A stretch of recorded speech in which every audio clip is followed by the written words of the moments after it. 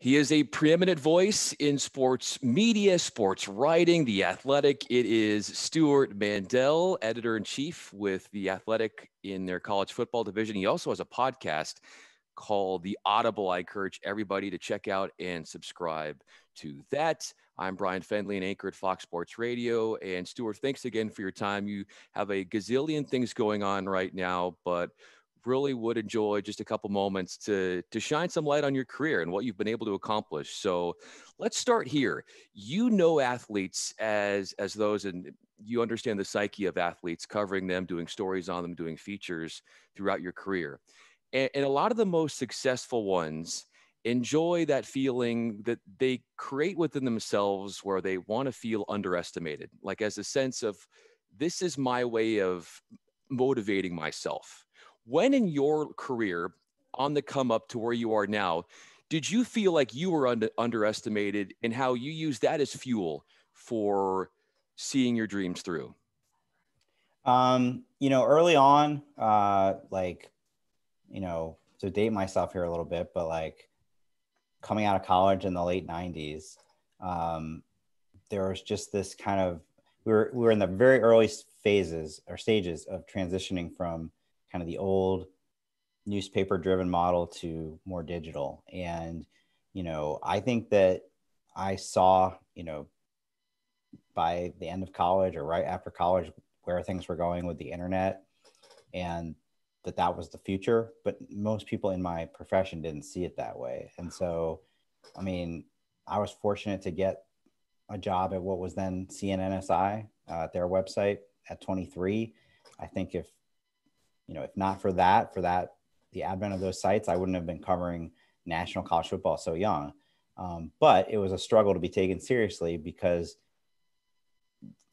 many of the schools, many of the people that ran the media operations at these schools, or other writers out there, like, what is this what is this internet thing? Like, you didn't have the legitimacy that certainly those outlets have come to have pretty shortly thereafter. So those first few years,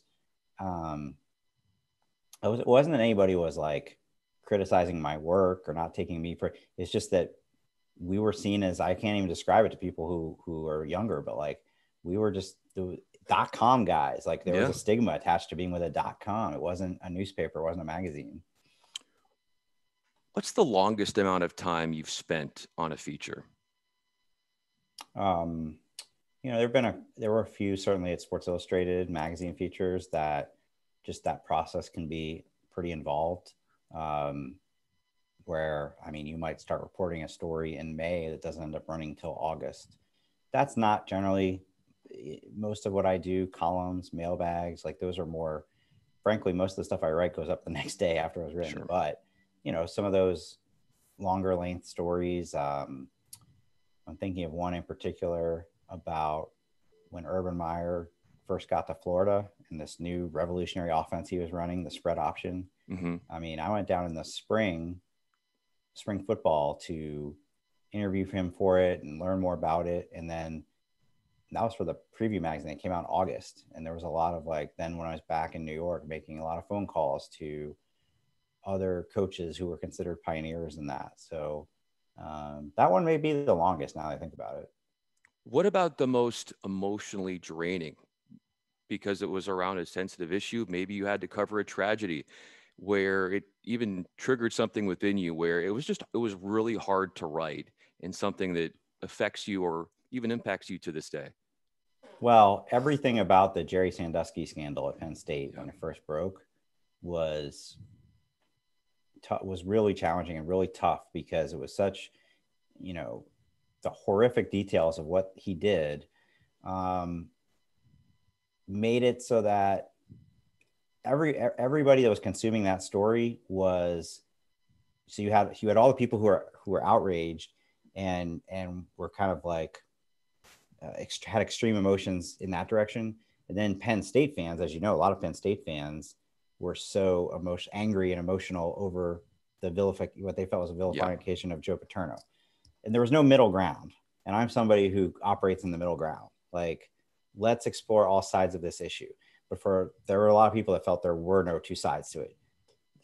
There were two sides, but nobody was willing to look at the whole picture. And so I was writing things, especially early on, that were, I wouldn't even say they were sympathetic to Joe Paterno. They just weren't crucifying him, and took a lot of, frankly, some of the most criticism I ever taken in my career for some of those stories. So that was really hard. We're talking with Stewart Mandel of The Athletic. I'm Bryan Fenley, an anchor at FSR.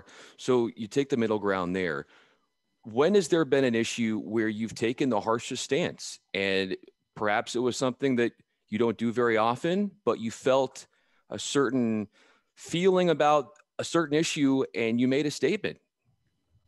I mean, I held pretty firm on the Urban Meyer stuff with Zach Smith.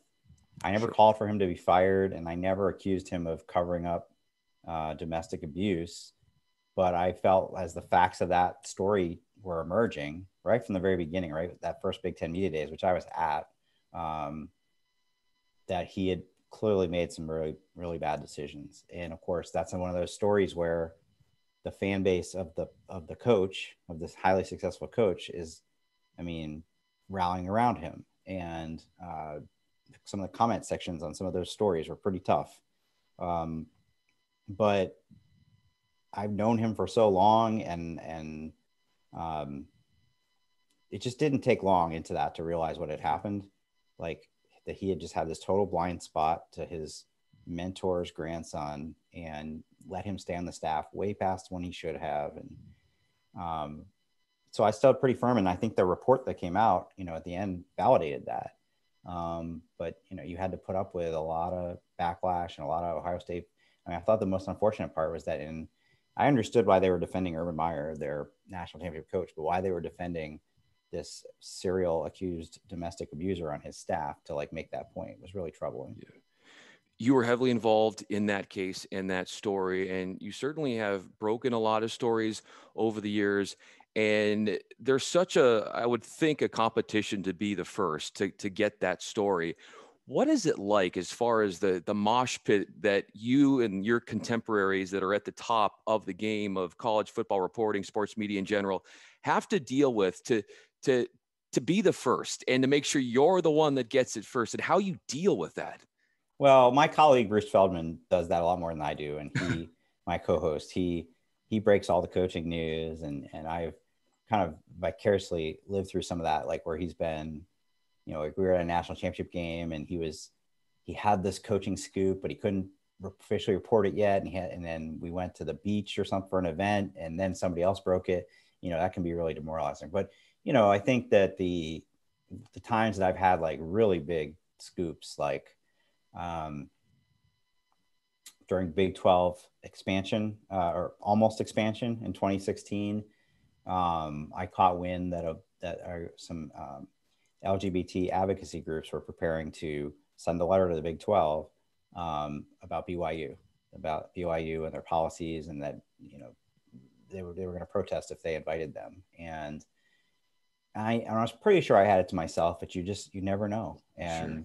That took time to vet and to put together. And the whole time you're just holding your breath, because it's just the worst feeling in the world if then somebody else comes out with it in the meantime.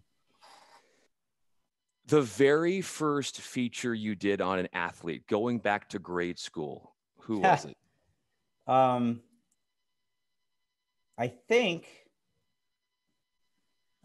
assume it was for my high school paper, but I couldn't tell you what athlete it was. Now, I do remember, we're going way back here. Yeah. I was in high school in Cincinnati, and I graduated in 1994. And the summer before my senior year, I freelanced for it was a citywide publication about high school sports. And sorry. Oh, you're good. You're good. They asked me, so there were 2 McDonald's All-Americans in Cincinnati that year, which was not something that's not a place that necessarily always produces high-level basketball recruits. So I remember they assigned me to do a story on one of those guys who ended up going to Iowa. And I just remember, in my mind, I'm 16, 17 years old, this guy's a huge star. And yet, in 1993, you could just go in the phone book and find his parents' number and call him up.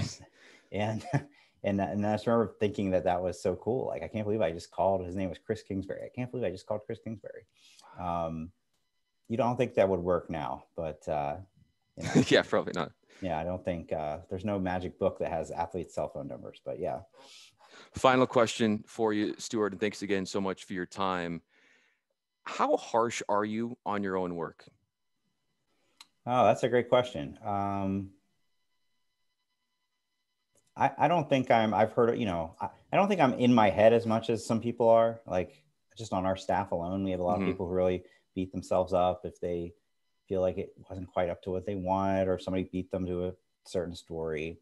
But I'm also not just like sending it in and never thinking about it again. I'm somewhere in between. The good thing about writing for a digital site, like I remember at Sports Illustrated, it was considered so much more prestigious to write for the magazine, like to get a story in the Ah, magazine, yeah, right? yeah, yeah. And so obviously I wanted to do that, but it was always so weird because you'd write it and then it was like, supposedly that magazine goes out to 2.5 million people, but you don't hear from any of them. Like, there's no instant feedback. Whereas with digital, you put something out into the world and you're immediately getting comment section, Twitter, maybe emails.